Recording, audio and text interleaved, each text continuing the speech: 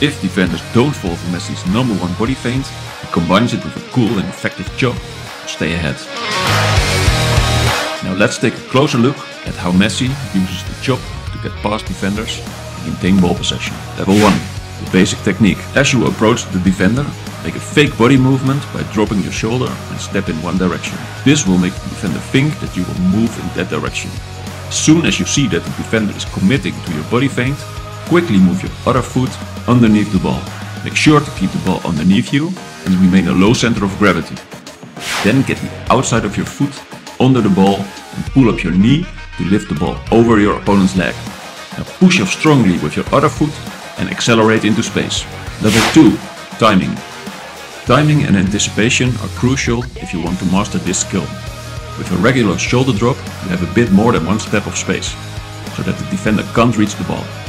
But as soon as you see that the defender is within reach of the ball, you should opt for the chop to avoid loss of ball possession. In this example, Messi sees that Casemiro is closing in. He times the move exactly as Casemiro starts to reach for the ball. See how Casemiro tries to conquer the ball to where Messi seems to move the ball. But Messi outsmarts him with a brilliant chop, so Casemiro won't be able to touch the ball. That leaves Casemiro with only one option to stop Messi. Level 3.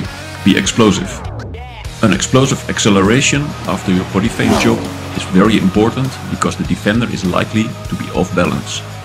By accelerating quickly, Messi takes advantage of this moment of confusion and it gives him more time and space for his next move. Additionally, the faster your acceleration, the less time your opponents have to recover and regain control. This helps you to create new situations on the pitch and more dangerous and surprising attacks. How to train the shoulder drop chop.